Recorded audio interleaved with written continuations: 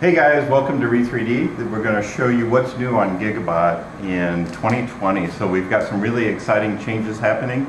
My name's Matthew and I'm Chief Hacker at Re3D, and I want to show you some of the updates that we've got in store for you in 2020.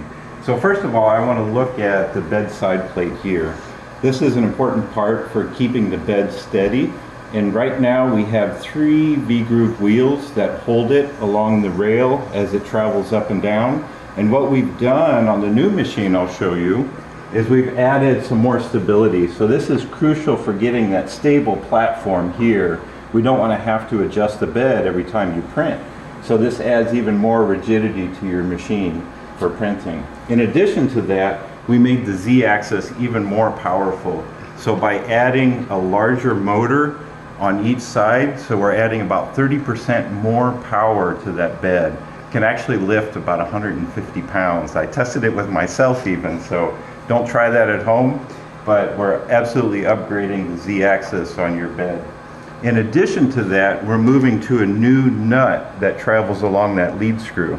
We have a Delron nut that is machined as a more stable, and it also allows you to have a better travel on the Z-axis. So we're super excited about some of these updates for your bed and for your Gigabot. So check us out at re3d.org.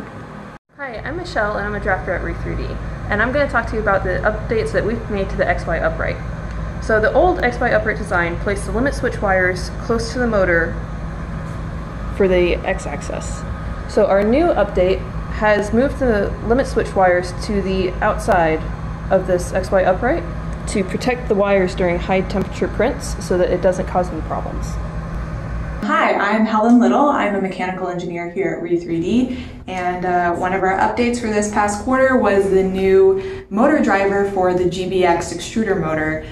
With the new motor driver, we are able to use the updated software that comes with it, which allows us to put it in full step mode. And the main benefit of that is that we're not sending as many signals to the motor, and that means that we can print faster and with more torque.